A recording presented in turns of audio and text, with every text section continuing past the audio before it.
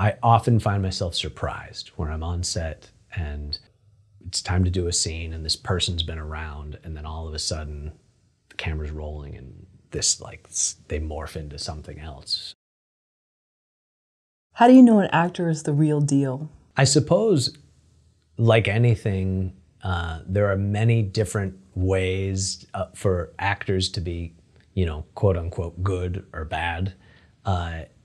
And, I think I've started to think about them a little bit like athletes, and, some work harder than others, some have some natural talent, but there are also specialty kind of approaches, like, let's say like a quirky actor, like a specialty 3-point shooter.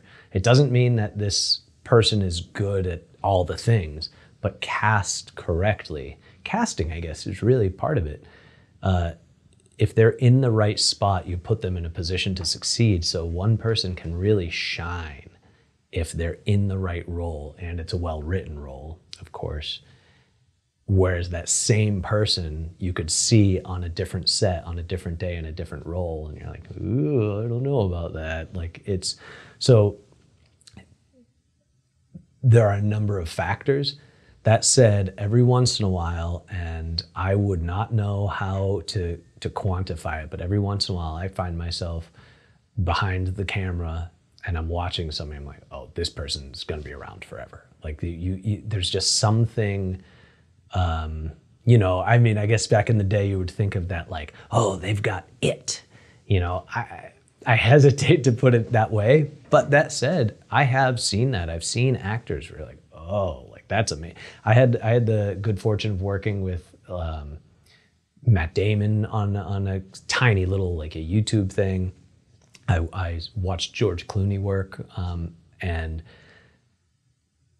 they are so prepared and so comfortable. There's like a confidence that they carry with them. They treated everybody around them phenomenally well. They were very loose, but then when it came to time to work, they could snap right in. You could tell they had done the work. So all of this stuff, whereas other actors come, they don't know their lines. And so I think part of it is just preparation, truly.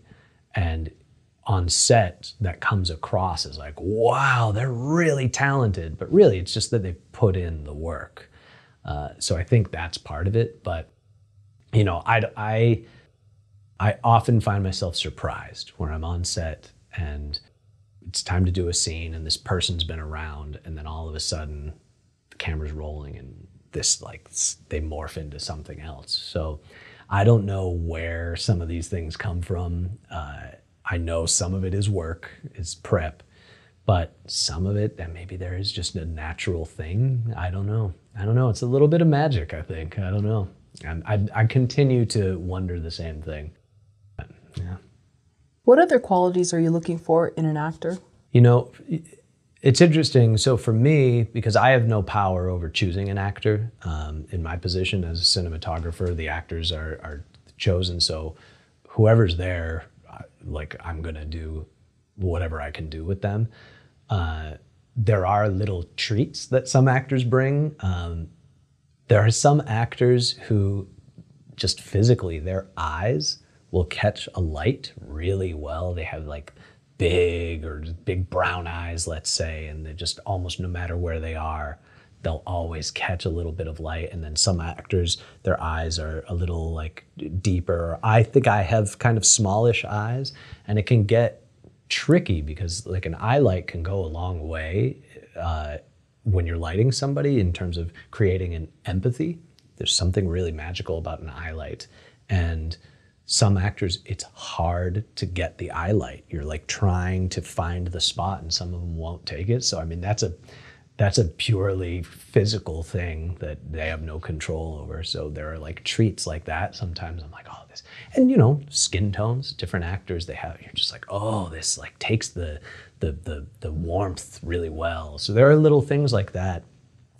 But I guess as with most people on a set, there really is to somebody being kind and professional. being prepared. Actually, preparation is maybe one of the biggest things, because I've a number of times in my life, I have with a director, we plan this shot where, they're going to take them out the door, we're going to dolly all the way down, and then they sit here, and then they're going to interact with this person and get in their car and go.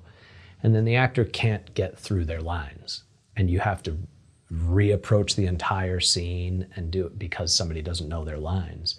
And sometimes that's hard because they have a ton of lines, and that's brutal. I wouldn't be able to do that.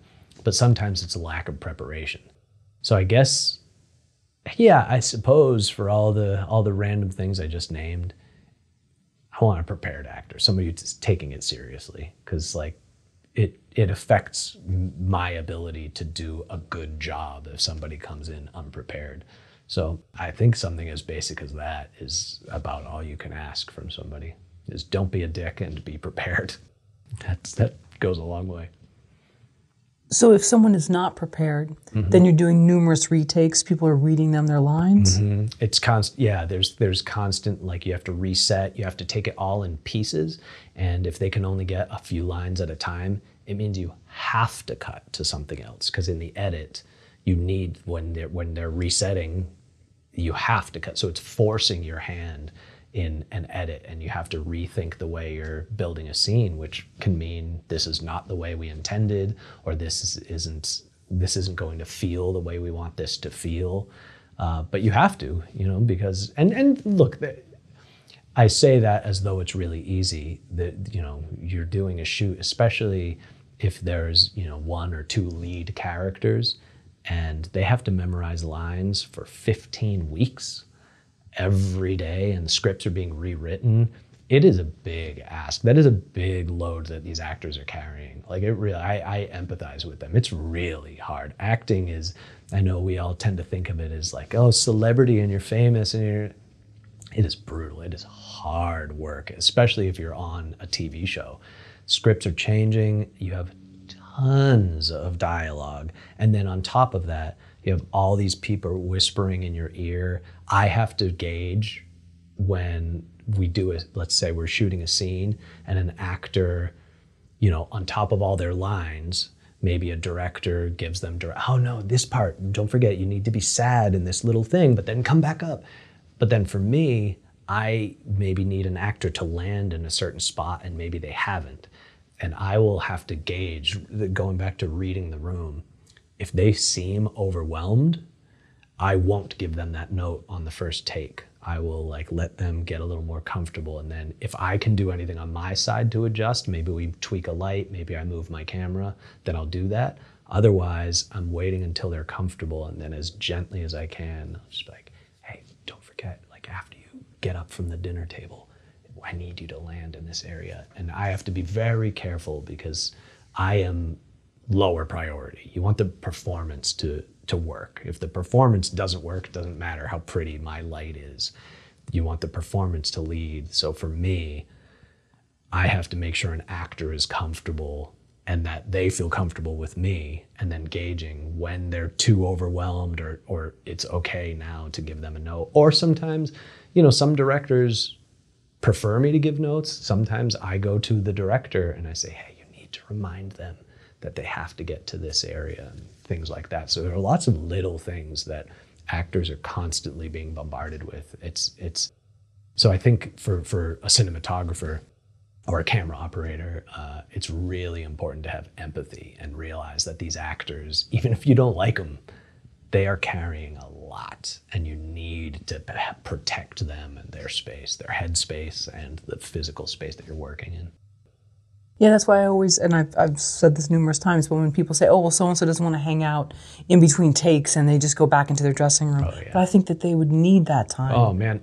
I would definitely not hang out in between takes. There's no way. There's just so much. And people, especially if an actor has any kind of celebrity, people get a little, googly-eyed and they want to interact. They want to be able to go home to their spouse and just be like, I was talking with George Clooney about chicken today.